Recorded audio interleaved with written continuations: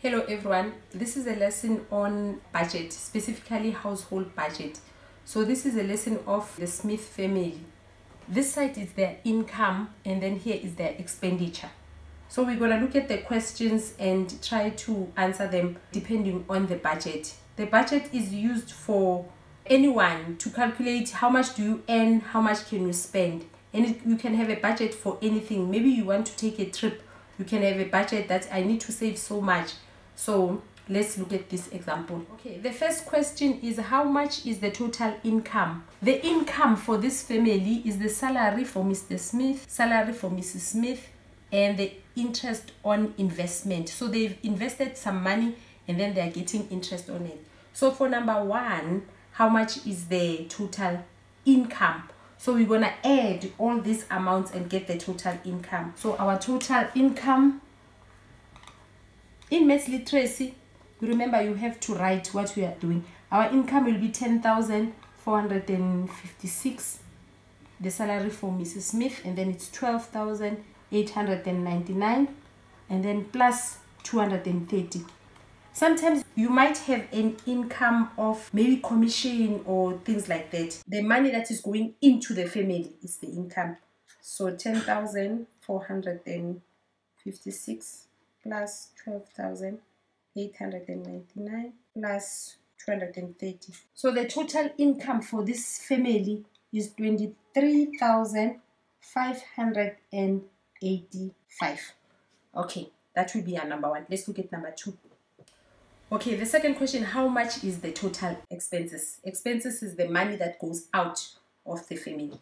So the first one, they do car payment for 3,000. So it's 3,000 plus the rent is 6,500 plus they have a fixed deposit for 3,000 plus they have paying lights for 755. They pay food for 4,000 and then they pay data for 300, cell phone 425, water, sewage 130, 500 for school fees, and 1,500 for entertainment. You also need to budget for entertainment as well. So expenditures, their expenses are 20,110.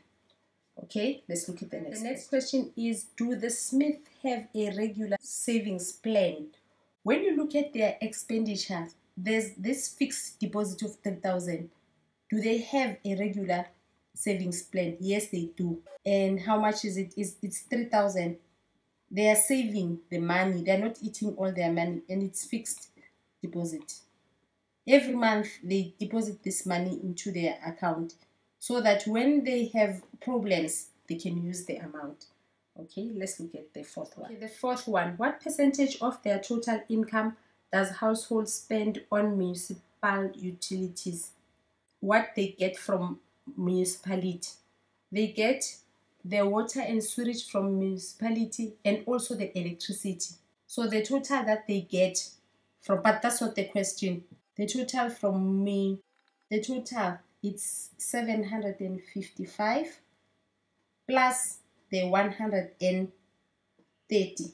But that's not the percentage. It's just that is the total amount that they pay municipality.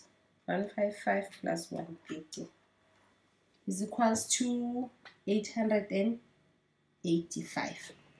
Now our question. Right, the question is what percentage of their total income does the household spend? So the formula for percentage is percentage over 100 is equals to part over total. Okay, so the percentage is what we are calculating in this question, and then it's over 100.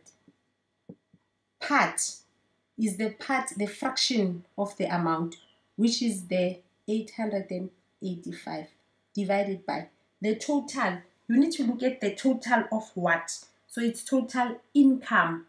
So we're gonna use the total income of 23,583.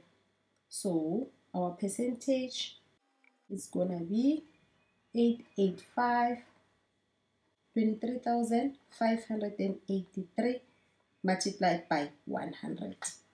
Okay, Let's punch it into a calculator.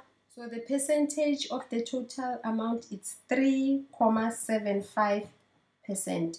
So it means that the 885 is 3.75% of the total income. You can get different kinds of questions, but it's just that with Meslit, you just need to it's everyday life. You just need to read the question, think about it, and then calculate. Thank you for watching. This is the end of our lesson.